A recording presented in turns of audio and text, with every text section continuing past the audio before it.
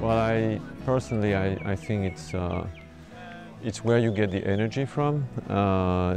Changing the way business is doing is a big challenge, and I think we need to reconnect with what the reality on the ground in the field is to make sure that we drive the change in the right direction. So it's a connection with reality in many ways.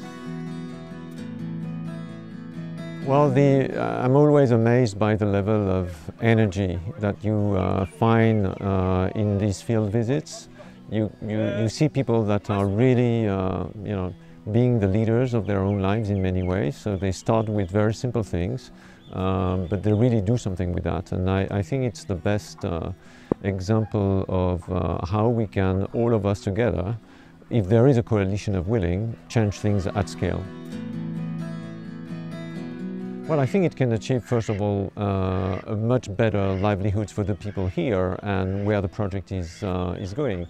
But also, at the end of the day, my personal goal with this project is that we're able to connect our consumers, our brands, with ingredients that are really making sense. Because there is a food revolution going over there, and people want to know where the ingredients are coming from, who are the people behind the brand, and the people behind the brand, they are here.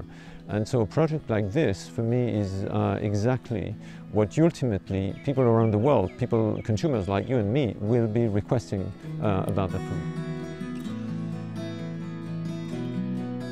Well, Danone's approach is that the overall food security relies on the diversity of food styles, which itself relies on the diversity of agriculture, which relies on the biodiversity of the environment. And so this whole connection is what will make sense at the end of the day. So it's a small example of what we're trying to do at scale with the company, entering into a circular economy that makes much more sense of the scarce resources that we have, but we do have them if we're able to identify how we can leverage the energy of communities like these ones.